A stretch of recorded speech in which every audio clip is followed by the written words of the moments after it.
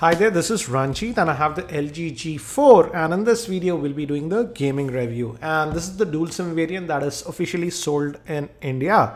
And let's start gaming with some casual games like Dead Trigger. Then we'll move on to heavier games, and we'll also test the temperatures. As you can see, right now I'm in AC room there and the ambient temperature is around 26 degrees Celsius. We'll test the temperature after gaming. So this is Dead Trigger. And the thing that I like is the speaker. Though it has just a mono speaker, the speaker is actually very loud and clear. Let me actually lower the speaker volume. It's pretty loud. One notch lower.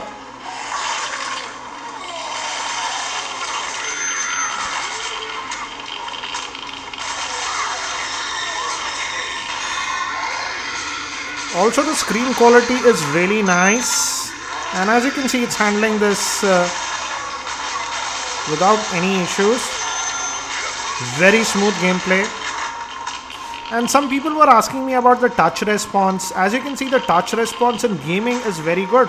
But I noticed minor keyboard lag at times. I won't say it's lag, but I would have expected the keyboard to be a little bit more responsive when you type fast. That's what I have noticed.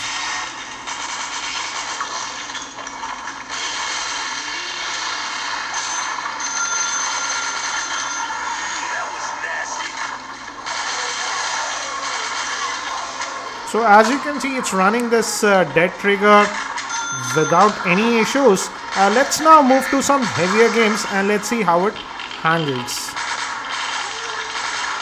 So let's get out of this one.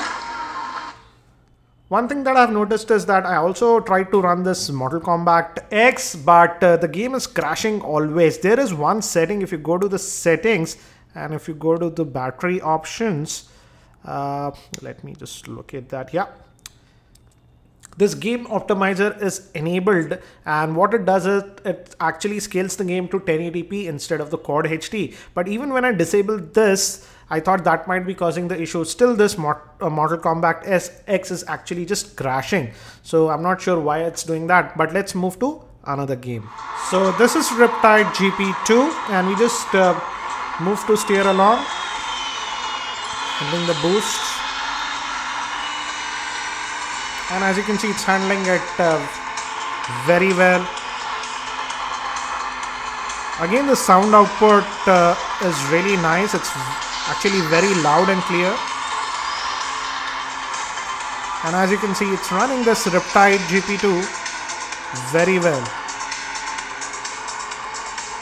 Also, the screen quality is excellent. The Quad HD Quantum display is really nice. The colors look punchy, and the screen is actually pretty bright. I'm not on the maximum brightness, I'm just at 45% brightness. If I would have kept it on high brightness, it would have been very bright. But as you can see, even with around 42% brightness, it's very good.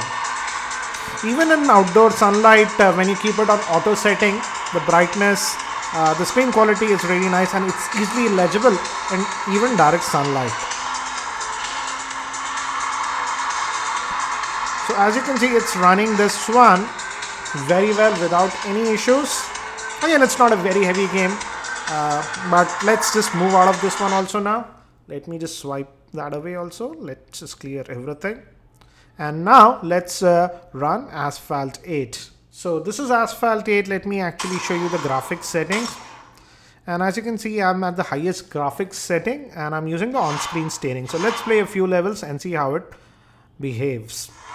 So this is Asphalt 8 and this is the Iceland level, and I'm using the on-screen steering.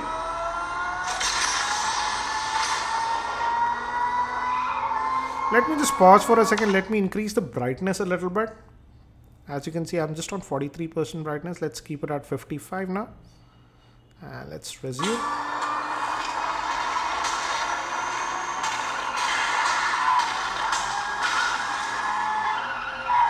Trying the drift. Very smooth.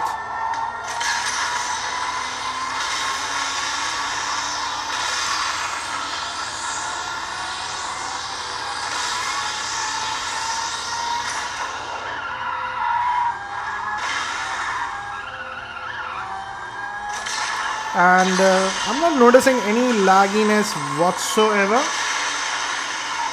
And regarding the processor used on this, it's based on the Snapdragon 808 chipset, which is a 6-core chip, and the GPU is the Adreno 418.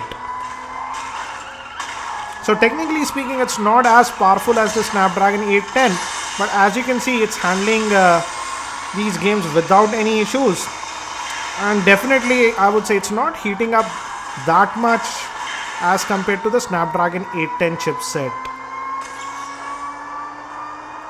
And let's continue gaming, and we'll check the temperatures also.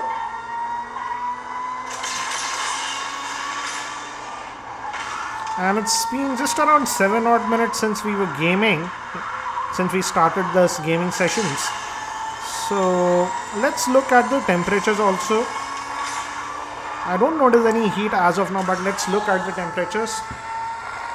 As you can see, it's around the 42 degrees Celsius mark here on the screen.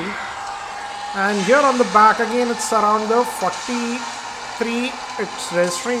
It's slightly warm, but not that hot. 43.6 it's registering, but let's continue. Generally, some of these devices, after 15 odd minutes of gaming, they start heating up. But thanks to that leather back, though it was touching around 43 degrees Celsius, it was not feeling that hot. In terms of touch response, really nice. And I haven't noticed any frame drops till now. Very smooth.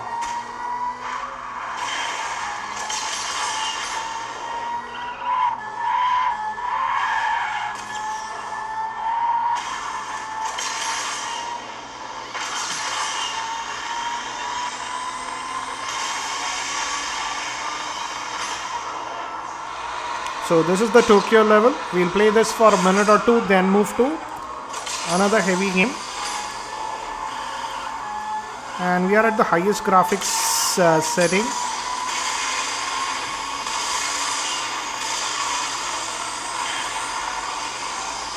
Still very responsive. Touch response is still excellent.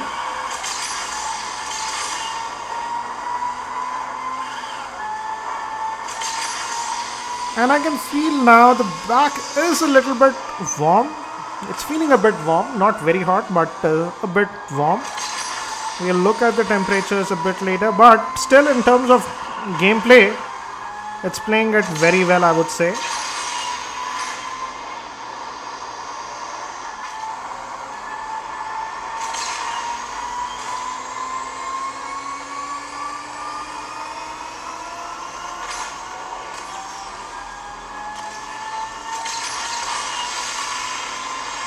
So as you can see, it is handling this game without any issues. In fact, it's playing it really well.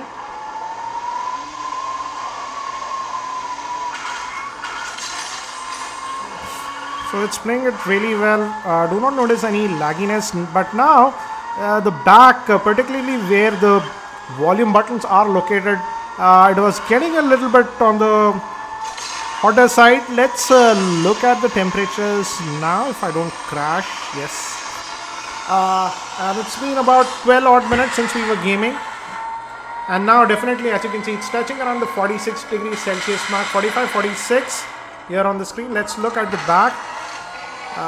Here again, if you touch the camera, it's about 44 degrees Celsius, 44 to 44.5.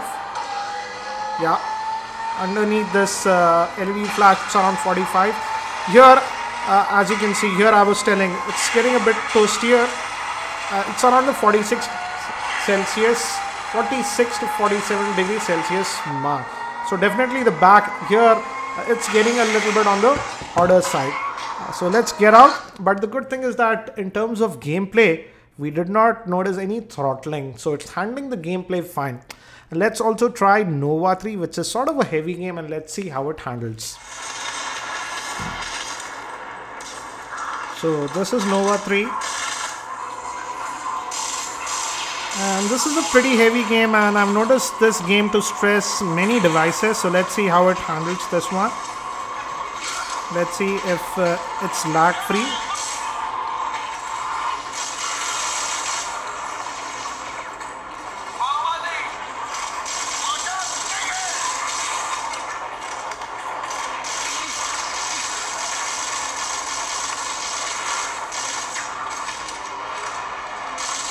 as you can see, it's handling this one without any issues, and I'm not noticing any lagginess. So for gaming, it's actually performing very well. But this level is done, so let's quickly look at the temperatures again. And as you can see, the screen is getting pretty toasty, around 48 degrees Celsius, almost touched 49 here at the top. Here it is really hot, this area, around 40, lower 47 to 48 degrees, I would say.